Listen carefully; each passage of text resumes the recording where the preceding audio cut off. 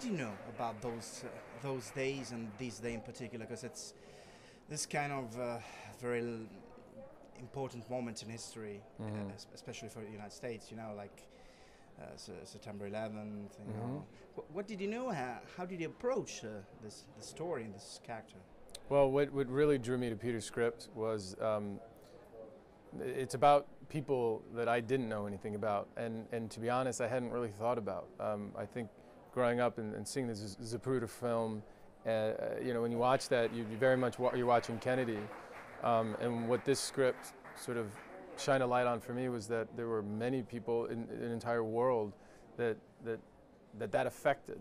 And this film is about what did they do? How did they respond? How did they react to a situation that wasn't supposed to happen at all? There was no plan. There was no contingency plan. How to deal with it. So that's what drew me to the script, was exploring a world that I really hadn't thought existed. Can you tell something about your character? One of those characters that is put on focus and usually is out of focus in history, in a way. Yeah, Agent Roy Kellerman. I mean, the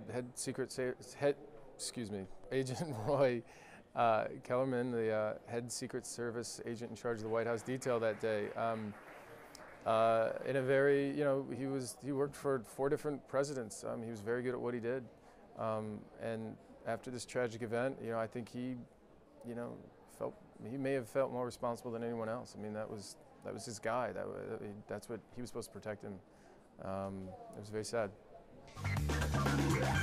You made a lot of TV as an actor, you know, and for many years TV looked like you know, the poor relative in a way, you know. But nowadays it's kind of really exploding something, you know.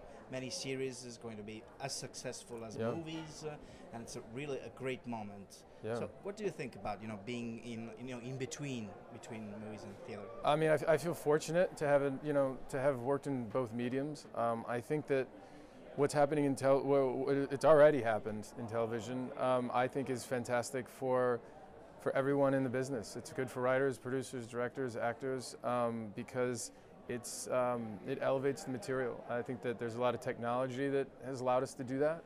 We can do more now with cameras and lighting and visual effects and everything else that we just simply couldn't have done in the past. So I think it's a great opportunity for everyone in the business.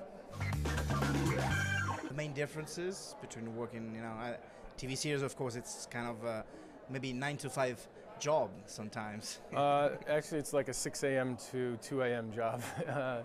I think that I actually don't compare the two, but I will say that one of the big differences is the pace, and not to say that one's better or worse. In television, what you shoot, you shoot more material faster. Where in film, you're able to, you know, sort of take the time to explore each moment, and I enjoy both.